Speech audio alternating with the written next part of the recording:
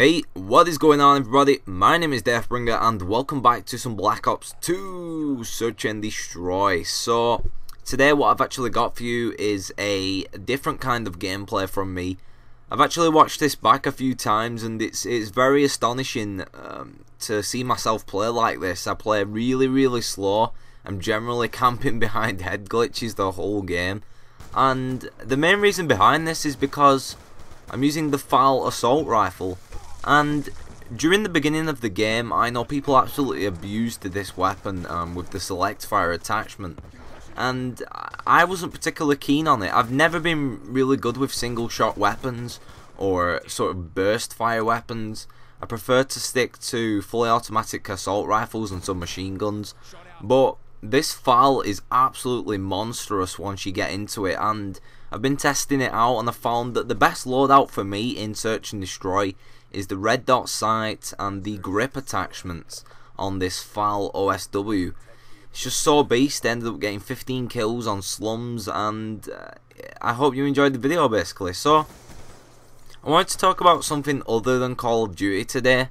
I actually wanted to ask you guys for some advice and opinions on what I should do next for my YouTube channel, because Call of Duty, as we all know, there's only so much that me as a director and other people posting this content on YouTube can talk about it. There's only so much we can talk about Search and Destroy, and I feel like it's come to a time right now where I would rather talk about things that are going on in my personal life, my own stories and my own experiences. The main reason behind this is because I've noticed that my views have dropped a hell of a lot lately, and I actually don't blame anybody for that, only myself, because I always talk about Call of Duty, and a lot of you out there will know who watch me that, fair enough, I am a very good player at this game and I like to post beast content. I talk really good things about SnD, but the majority of people actually don't care about gameplay anymore on YouTube, and I kind of want to move away from this, but not totally. I still want to be posting great gameplays, still want to be taking, talking tips and tricks for you guys, but I really do want to experiment a little bit. So, what I was hoping from you guys in the comment section below was to leave some topics, something that you might want me to talk about in real life, or to do with gaming. Would you like me to talk about girls, or what I do as hobbies other than gaming? What would you like me to talk about? You know, I really want to hear your stuff. I really want to hear what you think. So that's basically the commentary for today.